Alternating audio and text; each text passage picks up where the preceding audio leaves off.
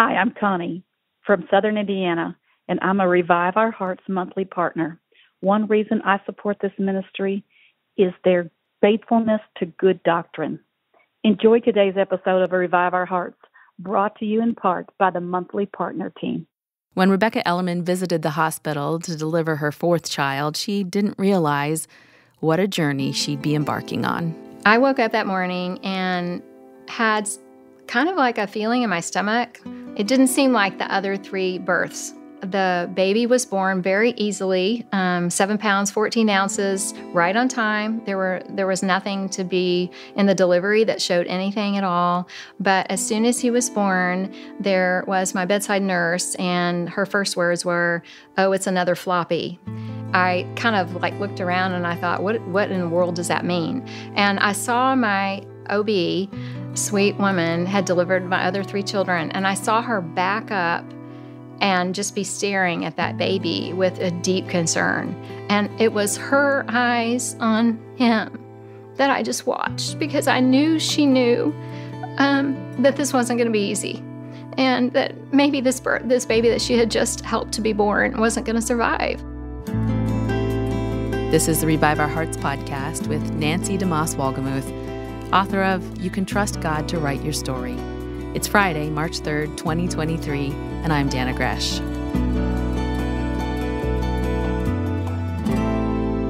Dana, there are quite a few places in the scripture where God changed someone's name. Mm-hmm.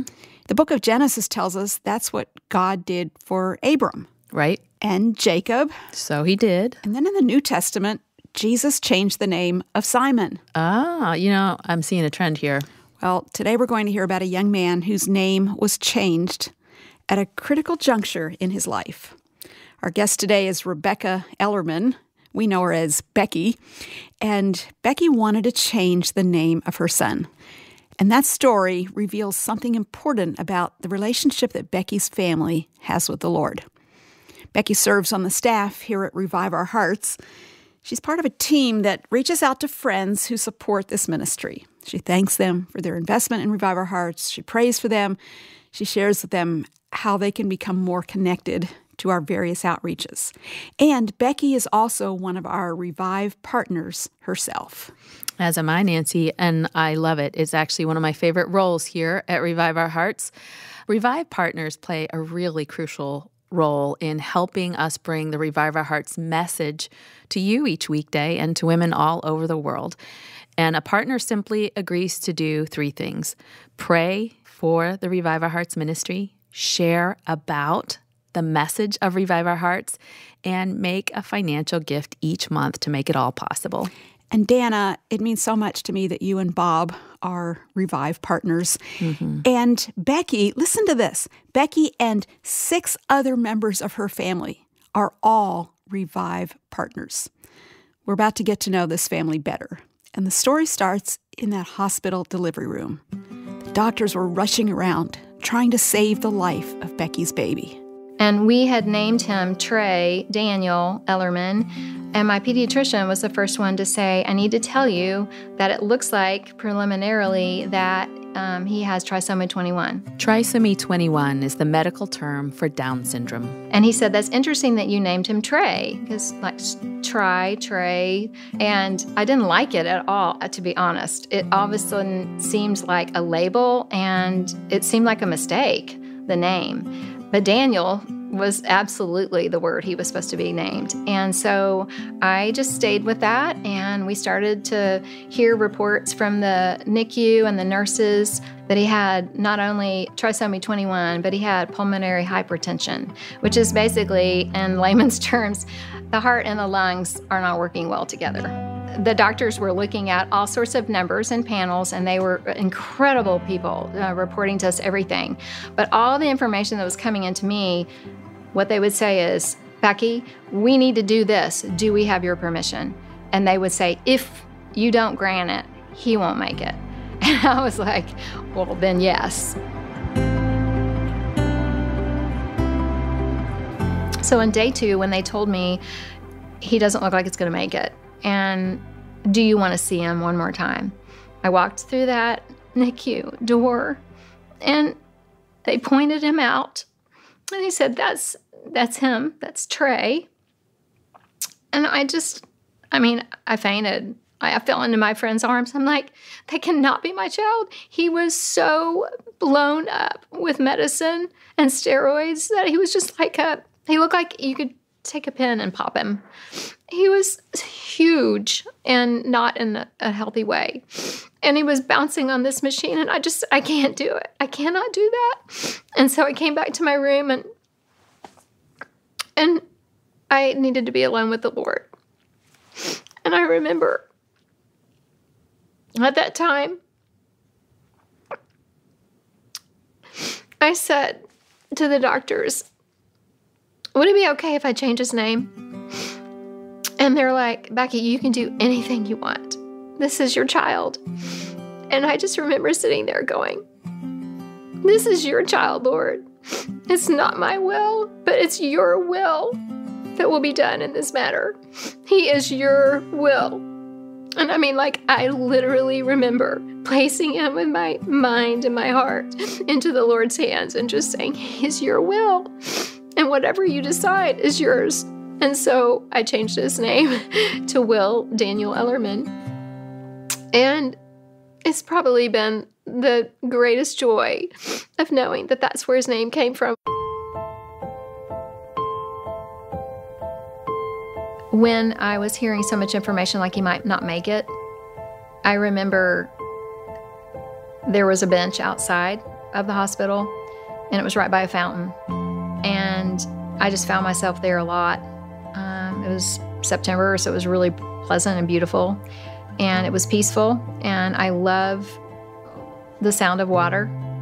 And I just felt really near the Lord there. And so that would be a place that I could just go and ponder and think and remind myself. I took my Bible out there, and I would just open it to His Word, or those messages that I was receiving from people, I would then look up the scripture and underline them and date them. So I'm really grateful for that time and that place I could go that was away from it all. That is where I think the Lord really grounded me that He's over this, and that I am held, and that Will's life is in His everlasting arms. But I needed, as I do now, I need to come away with the Lord. And that place became a refuge for me that I went to almost every day, at least once, and would just be still with the Lord with my Bible and in prayer. I think just over and over again, it was that stillness of the Lord, and yet the movement of the water, realizing that the Spirit is still moving and that He's still informing, and He's over this and under this and all around this, that it gave me a real confidence and trust that the Lord was working all things according to His will. As Becky came day by day to the Lord in desperation, Psalm 56, verse 3, became real in a whole new way. When I am afraid, I will put my trust in Thee, in God, whose word I praise. And for my children, because they lived in a hospital for a long time, it was a really scary place for them. We spoke that out of belief and trust and confidence that God was true to His word. We sang it, we believed it, we meditated on it, we lived it. And I think it really breathed life into all my kids, to so much so that his sister, that's just 11 months and 3 weeks older, is now a NICU nurse in a level 3 hospital in Arkansas. And her first week on the job, she called me in absolute tears saying, Mom, now I know what you lived through. Like seeing these moms with these babies, and she had Down syndrome kids for her first week. And I think the reality of, like, this is God's purpose. And we just, no weapon formed against us shall prevail. I mean, this is His purpose for our life. And we're getting to see the goodness of God. Like Psalm 27 says, I would have despaired had I not believed I would see the goodness of the Lord in the land of the living. Wait on the Lord, be strong, take heart, be of good courage, whichever version is, and wait on the Lord.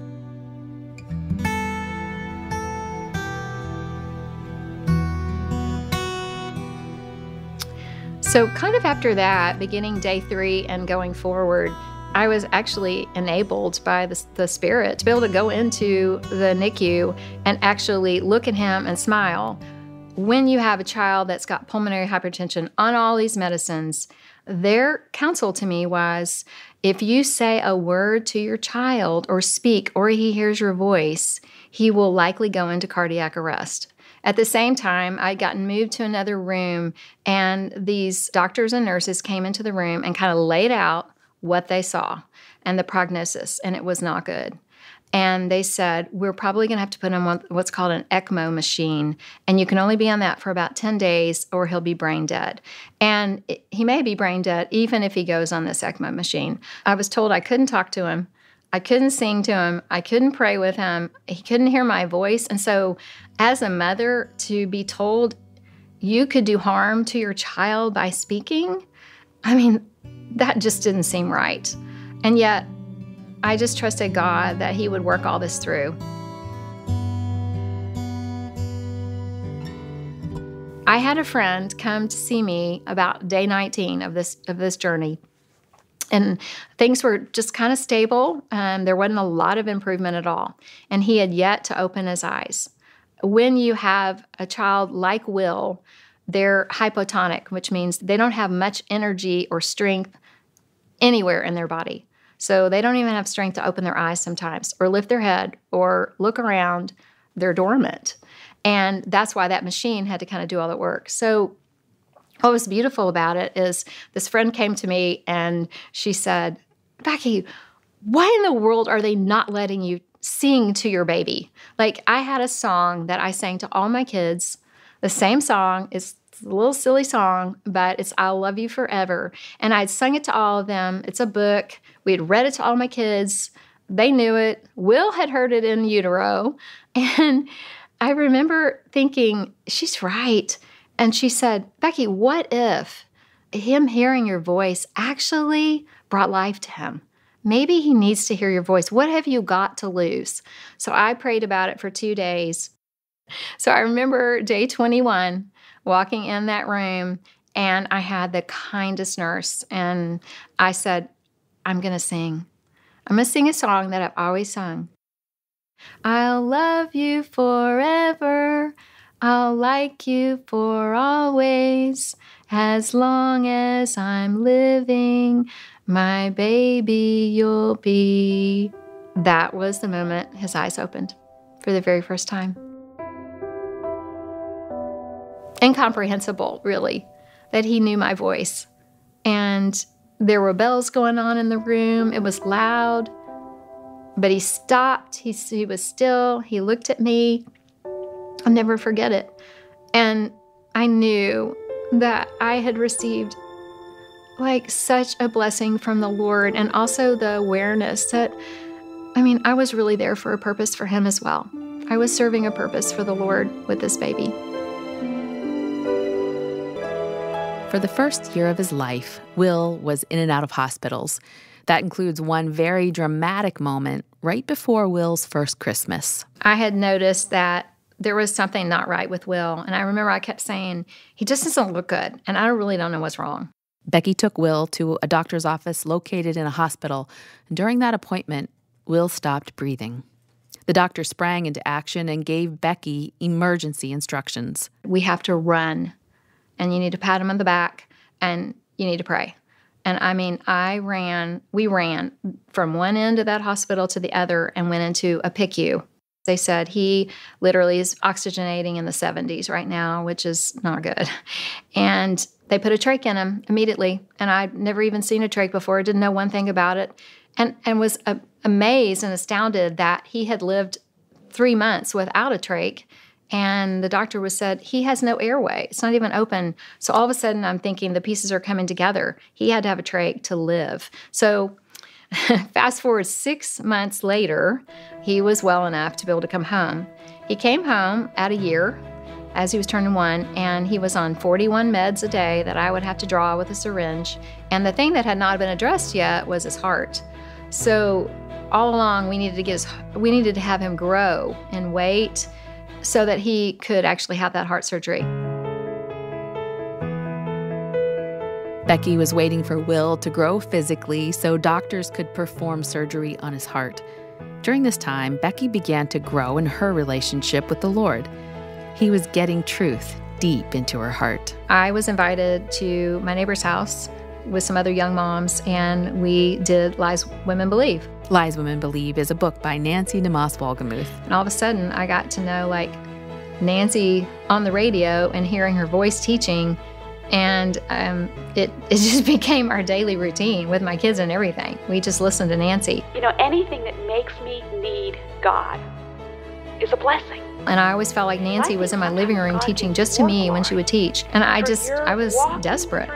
And I probably didn't even know how desperate I was, but I know that it was a lifeline to me. Becky wanted to share that lifeline with others, so she joined the Revive Our Hearts monthly partner team, Revive Partners. That meant she told others about Revive Our Hearts, she prayed for the ministry, and she supported the ministry financially each month. I just wanted to be a part of seeing what God was doing in lives all around the world. I grabbed heart of it. And the monthly partner program was really just being unfolded in 2007. And I was first to jump on and say, yes, I want to be a monthly partner. I want to give to this ministry that is given to me, but I also getting to see how it's impacted my own family and just women that I'm in life with. In 2009, Becky was excited to travel to Little Rock, Arkansas for a Revive Our Hearts recording session. Becky's son Luke was 13 at the time, and he came too. I remember being one of maybe a small handful of men there, which at first was different for me, but became very comfortable early on and really loved to see other women like my mom who were passionate about the same things. Was really cool and instrumental in my own faith. The whole time we were there was on Proverbs 31, and the verse that continued to come to mind even today when I think back is smiling at the future and laughing at the future. And it could not have been a more perfect passage or perfect chapter to read through for somebody who lives out what the Proverbs 31 woman is. Luke was just a teenager when God spoke to his heart at that recording session, but it made such a big impression on him that a few years later, he became a Revive partner. He and his wife Megan are still part of the team. I've seen the impact that even a small dollar amount can do for the sake of the kingdom, for the sake of the gospel. We're all impacted by that, and it's a small way of thanking an organization, but also investing into something that I believe is very focused on discipling women of all ages from all places around the world.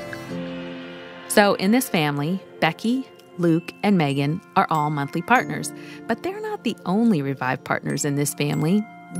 Becky's daughter, Annie, remembers listening to Revive Our Hearts with her mom, and she remembers her mom sharing resources from Revive Our Hearts during small group discussions. All growing up, I don't really remember our house not being used for something ministry-oriented or my mom getting to pour into women. The door opened for a group of young moms with young children to come around my house every week, and we went through Lies Women Believe and Adorned and Seeking Him together and some other resources as well. I think that I saw myself in the place of these young moms when I was a young mom myself and had 4 little babies. And I really did not know how to do this well. And I didn't know who was going to come. I just put it in his hands, and more came, and it was just an amazing experience, even for my daughters.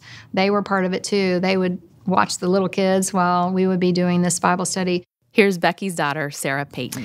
I just remember my sister and I would peep over the counter. We would walk downstairs, act like we were getting water from the fridge, and we would just peek over. And I just remember thinking to myself how many women in their 20s really wanted to know the Lord more, really studied His Word. I just remember being excited that they were all there. I thought it was so cool that there were older 20-year-old women who wanted to be there and get poured into.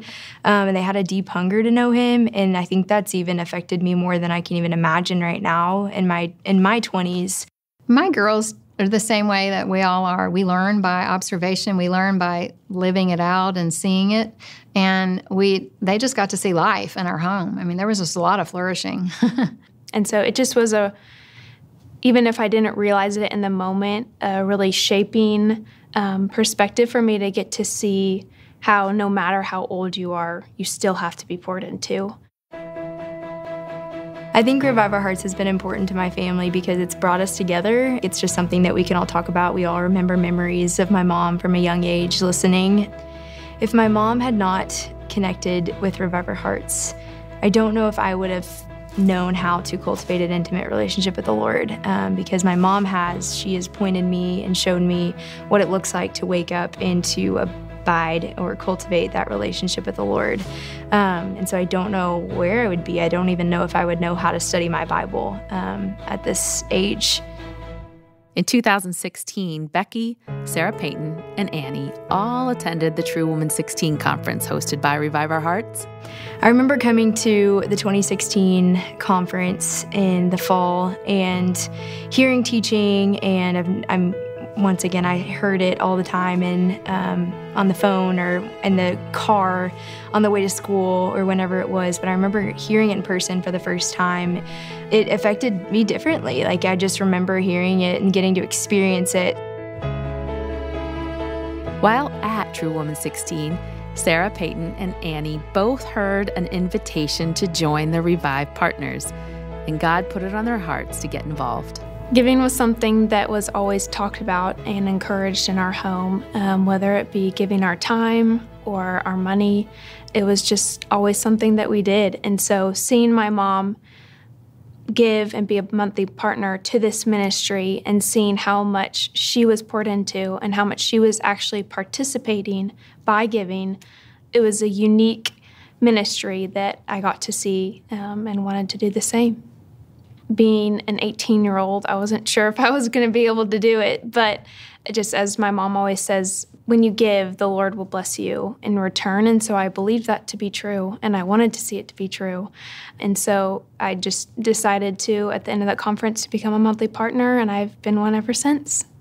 I became a monthly partner at that conference and remember just not having much of an income. I was a sophomore in college, and I was like, I don't really know how I'm going to do this, but I just know I get to do it because I have been blessed with some income, and I get to be generous with what I have been given. So, Becky, Luke, Megan, Sarah Payton, Annie, and her husband Wyatt are all Revive partners. And there's also one other person in the family to join the team. When we last heard about Will, he was waiting to grow big enough for heart surgery. So we tried when he turned 4, and we tried to do it non-invasively, and it failed. Then we tried again, non-invasively, it failed. So it required open heart surgery. So we did that when he was about 4.5 years old, and that was a breakthrough day. What started to happen was the color of Will's life started to really come about. And so instead of just the necessity of surviving, we started to see life could be flourishing. After he had his heart surgery, God started to just build upon his life, things that he was able to do, and the doors started to open up. And opportunities were coming open for him. And he started to say, I want to have my dream job, and I want to work at Park Cities Presbyterian Church. Sarah Payton works at the church as well and gets to see her brother in action. So Will is a facilities man. It's fun to have him be a part of the church and see him around, and I'll run into him at times, and he'll throw a chair on his back and act kind of cool, and will act like he's, running the show. I remember one time I was sitting in an all-staff meeting, and one of the bosses over Will came up to me and was like, Will has changed my perspective of life. They said, it's changed the way I see my job. It's changed the way I take the trash out. It's changed the way I set up chairs. It's changed all those things just because of the joy that Will has and how grateful he is to do it. I mean, he says all the time, like, I love my job. It changes the way that I see the mundane things in life. So he's our biggest encourager and just brings so much joy to our family. Along with working in facilities at the church, Will began giving to others in all kinds of ways. God put several passions on Will's heart. I want to be our pastor's prayer person, and I want to be on mission staff with Young Life Capernaum, which is the special needs part of Young Life. And today, we're seeing all of those. I mean, every one of them has come about. And I want to be a monthly partner with Revive Our Hearts. If you've been blessed by the Revive Our Hearts daily program, or any of the other podcasts produced by this ministry, or if you've benefited from some of our books and resources, or conferences, or online articles and videos, you can thank our whole team of Revive partners, including Will Ellerman, who, by the way, has become a precious friend of Robert's and mine. And also the rest of Will's family have become Revive partners: Rebecca, Luke, Megan, Sarah Payton, and Annie and Wyatt Despain.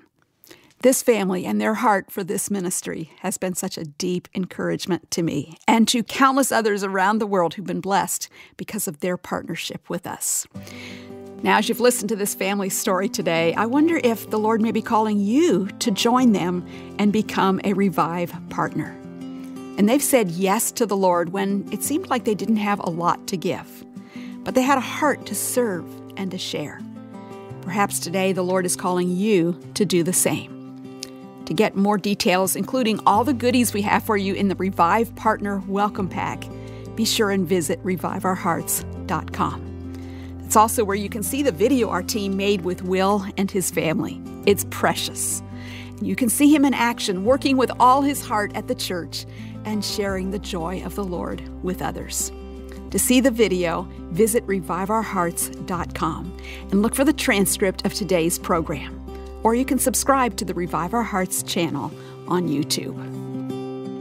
On Monday, we'll hear a message Nancy gave while a lot of people were going through stress and difficulty. She helped them to lean on their Good Shepherd to find rest, and she'll help you do the same. Join Nancy Monday here on Revive Our Hearts.